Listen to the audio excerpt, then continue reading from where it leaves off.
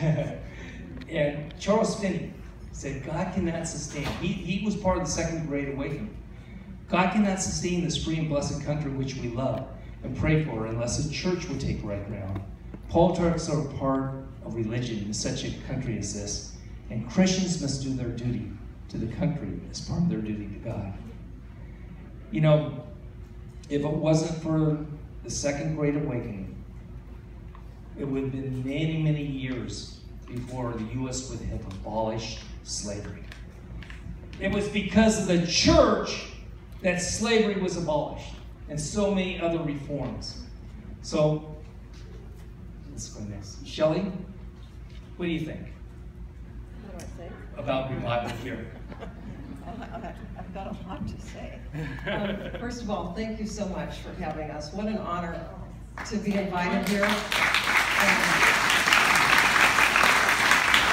You guys are true patriots to come to a church in the middle of the afternoon when you could be watching football.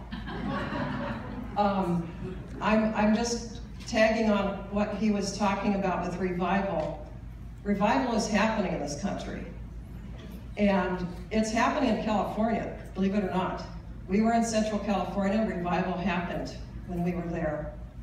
Revival's happening in Southern California. It's happening all over this state. It's happening all over this nation. You know, Franklin Graham is going to every single state at the Capitol and praying, and revival is happening in every single state. That's not a mistake. It's not a mistake, because God still loves the USA, right? And we have a lot to be thankful for. I'm looking at this room, and you guys are seated really close to one another.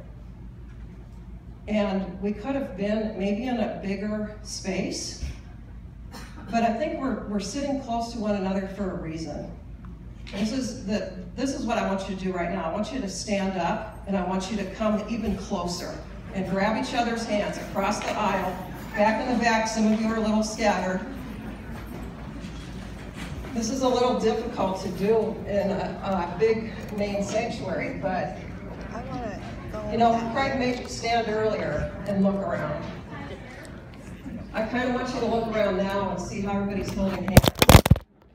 This is